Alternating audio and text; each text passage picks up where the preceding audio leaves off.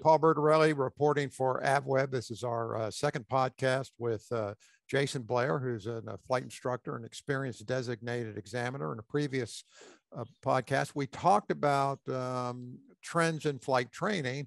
And since he's at DPE, we're going to throw some questions at him with regard to what he sees on checkrides. So you've been doing this long enough to have seen some ups and downs in checkrides. What kinds of things are you seeing today in applicants that come to you from various sources? Sure. And I think this is a great question, right? I mean, this is the rare opportunity where everybody gets to ask the examiner questions instead of the examiner being the one asking. So, and as we talked earlier, I like data, and it's kind of interesting. We have less DPEs than we used to have. So there's a pretty good core of us. There's about 900 or so that are doing this across the country. And some of the trends that we keep seeing do give us some indications. And everybody's always worried about that check ride, right? What's going to happen? The good news is most people pass, and that's been something that's been pretty static for a long time. And when we look at the pass rates on practical tests, we see that private level test always tends to run somewhere about the 78 to 80% pass rate. The instrument rating is very, very similar to that. And the dreaded CFI check, right? Everybody thinks that everybody's going to fail it, right? 1 in 10, and it's actually really not that. We've seen increases in pass rates on that over the last couple of years, and has always run kind of 65 to 75% range for pass rates. So everybody's pretty scared about these check rides, but what it does mean is most of the instructors out there are doing a pretty good job, and their folks are passing. So they're coming through. And I will tell you, as an examiner, we approach every check ride as a you've passed until you do something that doesn't meet the standards. Really, all we're there for is to check those standards. If you meet the ACS or PTS standards, depending on which test you're taking, it means you're going to pass. So go into it a little confidence if you're taking a check ride, knowing that you know what you're doing. And then if you've practiced well and you consistently meet those standards, you're going to pass. We see a lot of the same types of things that are common failure points. Everybody knows that the short field landings are some of the harder ones on the commercial. That power off 180 tends to be one that catches a lot of people. In a lot of cases, it's decision-making things that we find really drives somebody to the failure. And Paul, you and I were talking a little bit earlier. I've got in the background here, picture my old Stinson, and I fly that to a lot of check rides. And it's interesting how many times I'll have the conversation in the morning early. Boy, the weather's a little scuzzy out there. I was thinking of flying to you, but I think it's probably not good enough for me to fly to get to your check ride today. Are we still doing it? Is the weather good?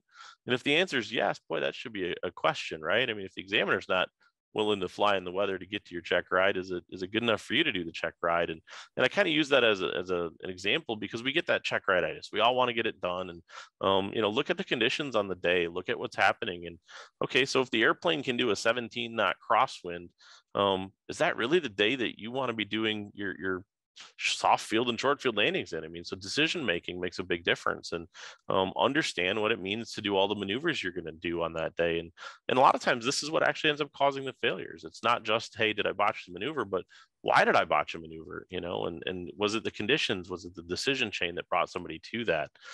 I do want to point out, it's kind of interesting. We've had a lot of turnover of instructors in a couple periods. If we look back in 2017, 18, 19, we had really active airline hiring, and CFIs were disappearing. And, the average CFI was maybe doing 4 or 5 students training before they went off to an airline. And then through 2019, 2021, that hiring decreased, and we're seeing CFIs that stayed in their jobs for a lot longer while they were waiting. And now we're back to really heavy hiring.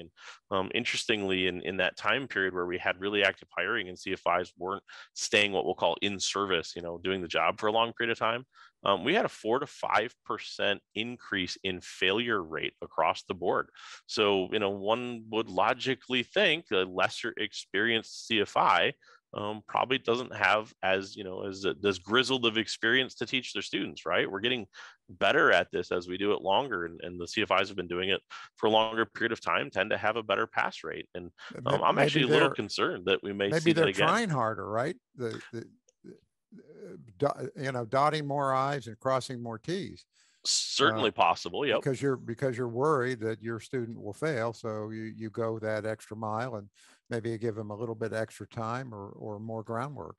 We certainly know there are some that do that, but we also know there's a lot of CFIs that they are focused on getting to that airline job. And this is actually something we've seen in a lot of cases too. And if you're a student listening to this, as your CFIs are getting ready to go to the airlines, if you're bouncing between a couple CFIs, make sure things aren't getting missed. And I've seen this on multiple occasions where students have had 2 or 3 or 4 CFIs in their training, and maybe they end up with one right at the end that covers the last 5 or 6 hours of flying. And sometimes we assume that their previous CFI covered material that maybe they didn't. So make sure you're working, if you are seeing transition of CFIs, make sure you're working with them to make sure everything's covered before you come to that test. And I've had just instances where it's something as simple as, hey, let's show me the emergency descent, and they say, I never did that. What do you mean you never did it? It's in the ACS, and it ends up a failure point on the Checkride, and would kind of poke back at it. And we find, well, the 2 CFIs ago, maybe he forgot it, and then they got a new CFI, and they just assumed the last guy had done it. So, if you're seeing things like that with instructor transition, make sure you're really focusing as the student also. And obviously, if you're a CFI doing this, don't assume the previous CFI did everything, to make sure somebody is ready for that practical test. Does that end the check right there? It's usually not a good moment, right? I mean, we're on the Checkride, we have a maneuver that's required, and sometimes they choose to try it, even though they don't know what they're doing. And in a very rare case, they get lucky. But in most cases, it's better to be lucky than good, go well, right? I mean, we kind of have some maneuvers where you might kind of be able to kind of guess your way through it, and it's not outside the standards, so you haven't failed. But a lot of times it certainly ends up in a disapproval at that point. And is that really a failure of the student? Well, not entirely. I mean, sure, the student should have taken the time to go through that ACS and make sure that before they go to the test, that they're familiar with all the maneuvers that they might be asked. But it's really the job of the CFI. They're the ones signing off that applicant for the test to make sure that they are prepared and can consistently meet those standards. So it's a tough spot. Do you have the option of continuing on with the ride and do the other tasks, and then bring the applicant back to complete that one successfully? And will you do that? So there's kind of a guidance that's given by the FAA here, right? So we cannot retest items that somebody has not satisfactorily met the standards on. We can continue a test after something has been unsatisfactorily tested. So if somebody goes out and we say, look, your first landing was the short field, you've said this is my short field landing, and we botch it, we're 200 feet short of our point, and the applicant says, boy, I'd like to finish my last 2 landings, and they haven't scared us sufficiently bad that we're feeling comfortable with that. We have the option, as long as both the applicant and the examiner agree, to continue with other maneuvers. It's kind of a discretion point. It doesn't mean you can come back and then test. And if if we have something we've issued a disapproval for, doing the rest of the maneuvers isn't going to erase that item. You're still going to have to retest on the item. But we have the option to continue if both parties agree. And it depends on the individual and how that's going, and the weather and the day. And it's a discussion point. And both of the individuals in the plane at that point, the examiner and the applicant, have the option to say, I'd prefer to let's just go park it today. And certainly if we have something that's a safety issue or concern, examiners are going to stop it at that point. And it's also I guess there's a human factor here too, right? I mean, if we have an applicant who we've got a whole bunch of pressure on this day and it's rattled them enough, we don't really want to just keep beating up on them either. So a lot of times we will say, you know what, let's just head back to the airport and we'll park it and we'll finish up the rest of the things another day and retest the item that was not within standards. You mentioned the ACS, Airman Certification Standards, and the old PTS, Practical Test Standards. Not every rating has the ACS. Does the advent of the ACS improve things? Has it made a difference? So I think it has, and if I was heavily involved with the original writing of it and some of the stuff that got meetings going to get it there. And what it really did is it, when properly used, gave the applicant and the instructor a reference point for not just the practical test, but also their knowledge test info. And we've characterized the information, with the knowledge, skill, and risk management areas. And on a practical test, I actually think it's made our test a little bit more efficient. We don't have to test every single item in all of it anymore. We get to sample. There are certainly some sections where there's required areas, but a lot of it, it's select one knowledge, one risk, and do all the skills areas. And we build those into scenarios, which I think really gets people thinking a little bit differently. It makes our test very, very much focused on the scenario and less rote in nature. And that's a really important part for people to think about on these practical tests. We're looking to see not just can you spit back a V-speed or identify an airspace, but show us how you're going to apply this information. So we know that when you go out in the National Airspace System with all of us, we're doing it properly and we can work together. So I think that has improved it. And we are, as an industry, working pretty hard to get the rest of the ACSs out there. I think the next one we'll probably see will be the CFI, which is pretty cool. I'm looking forward to it. And those CFI tests are long for not just us as the applicants when we take them, but certainly for us as examiners too. And will allow us to kind of bring that test into alignment with what you're teaching. How many applicants never make it to the airplane? They just crump the oral and you end it there. You know, I honestly don't have great statistical data on that. I've got some anecdotal. The CFI practical test is probably the one that least frequently gets to the airplane, that most frequently has the disapproval issued on the ground. And there's a lot of administrative stuff that we need to make sure CFIs know how to do, and the teaching side of it. And that's probably where more CFIs end up not getting through the ground portion. The private pilots, you know, a lot less. I mean, most people get to the airplane. You know, if I had to guess, it's probably 85% of the folks that are going to make it at least to the airplane. And then we have a little drop off there if we have some maneuvers that are challenged. But the ground is usually fairly strong. We've got some hot button issues on the ground that tend to be hiccup points. You know, proving the airplane's airworthiness is still a problem that we run into on a lot of tests. You know, the instructor says, here's the airplane and go. And we have to see on a practical test that you can identify that airplane's airworthy. And that tends to be kind of a weak area yet. So sometimes we have some of these hot buttons, but for the most part, folks are getting through the ground and getting to the airplane. If I were to ask you, are pilots better trained today or not as well trained as they were when you started your aviation career, what would the answer be? Oh boy, this is a tough question, right? And I hearken back and without throwing myself under the bus, I look back some days and think, my God, how did they give me a license when I was 17 years old with what I knew, right? And I honestly think we're doing a really good job of training pilots these days. And there's training programs that do some things better than others, and it depends on what you're asking for. And I think the one thing that we have done a fantastic job over the last couple decades of training and implementation of new stuff is making more information available for pilots. We have much better weather information, and we test it in a lot different way. I mean, I think when I was learning to fly and this old Pan Am weathermation system at the airport, that I thought it was pretty cool. I could get a METAR from somewhere without having to call. And now we get to pull this up on our tablet devices and have weather everywhere in the country. And we get to ask all this stuff on tests. I think so.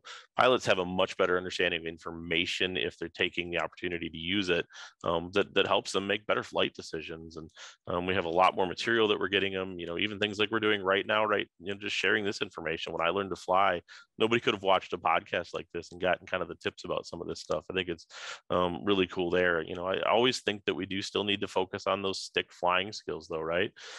We many times get bogged down in the box. We got our cool GPS in the panel and we got our nice EFB, but look outside the window sometimes too. And both like you and I fly older airplanes. Sometimes that doesn't mean we're not going to show up on their ADS-B traffic information. So, you know, focusing on those hard flying skills, I think is still really critical. But the one thing we really have done is made information so much more available. And I think pilots' knowledge base is stronger than it's probably ever been. So if I were to kind of extend that question with a related idea, where are applicants strongest? Where are they weakest? So I think that kind of depends on the program. I mean, if we look at a lot of the large university programs, the strength that they have is really in the systems management that they're being taught and the integration. These are folks that are really being trained for the purpose of going to an airline. And if I think back to some of the time I had up in Oshkosh and some of the local flying there and young 16, 17-year-old kids learning at local airports on grass in Cubs and Champs, you know, the folks that learn there really learn the stick flying skills. And so I think it depends on where you learn to some degree. And that means we've got to try and get people experienced in multiple different realms if we're going to make them well-rounded broad pilots. And I think that's probably our biggest challenge, is to not just focus on one of those realms. Don't assume that the person who's going through an academy or university is just going to fly at an airline, that they're just going to be flying a CRJ. They might, they got a license, they want to go fly on the weekend, and that 1956 172, we need to make sure we give them those opportunities and skills too. Would you say that on balance, these applicants have the necessary stick and rudder skills? Can they do good crosswind landings? Can they do good short field landings? It's a fair question, and I don't know that I can give you a solid answer. I think it depends on the individual and their dedication to it, right? How much do they want to put into building that skill base?